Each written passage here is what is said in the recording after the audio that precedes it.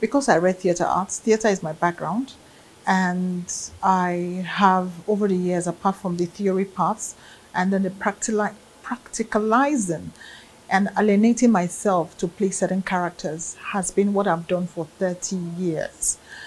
And having said that, it's a thing of joy to keep reinventing yourself, because every role is different and it represents every different character traits.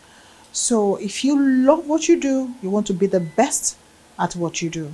You want to be the best version of yourself and of course of what you do. So you do things differently, not following the norm. So I'm being given complex roles to interpret because of probably of the way I look, or maybe maybe my persona.